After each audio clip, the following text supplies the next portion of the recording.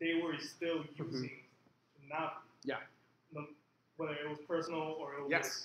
That is a really, really important observation that you made.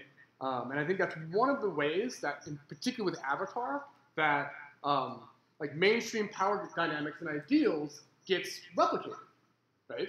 One of the things that, that particularly when we were working on Octavia's Brood, that each of us,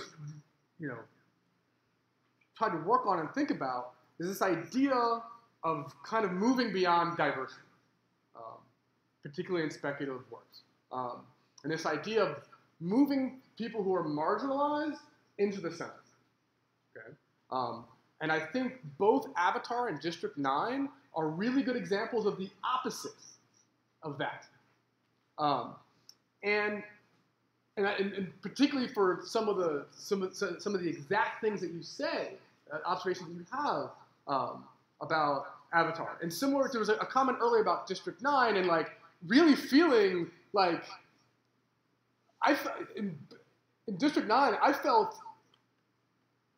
so empathetic for the prawns. I wanted them to have a revolution, to be honest. And I think particularly after watching both of them and kind of thinking about them in conjunction with each other, and some of the ways, particularly if you watch both, and I encourage you to watch both, partially because they kind of tell on each other, and I think that was very good choice on Dr. Loza's part to pair those two movies in her analysis in that first chapter, and I don't think that's an accident. Those movies tell on each other, and both of them I think represent missed opportunities for moving the margins to the center. For those of you who watch District 9, what I want you to do, just for a moment, imagine that story from Christopher's point of view.